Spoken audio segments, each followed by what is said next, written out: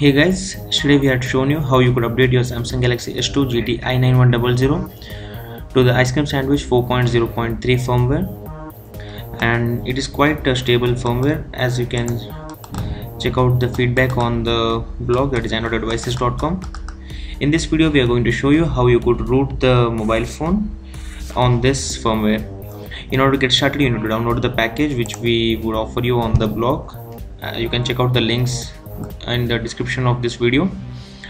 Once that is done, you need to get the phone into the download mode, for which you need to press the volume down button and the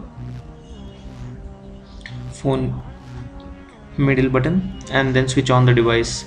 Once it is done, the phone gets into the download mode. Next, connect the phone to the PC using the USB cable, and then run the Odin application. Once you connect, the COM symbol would be changed. As you can see here, it is added. Once you have the extracted package available onto your system, you need to select the same under the PDA option and then click on start.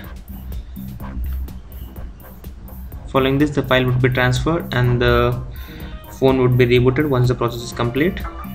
As you can see here, all the threads are completed and the success is 1, following which the phone would reboot again, and this would just ensure that the phone is rooted.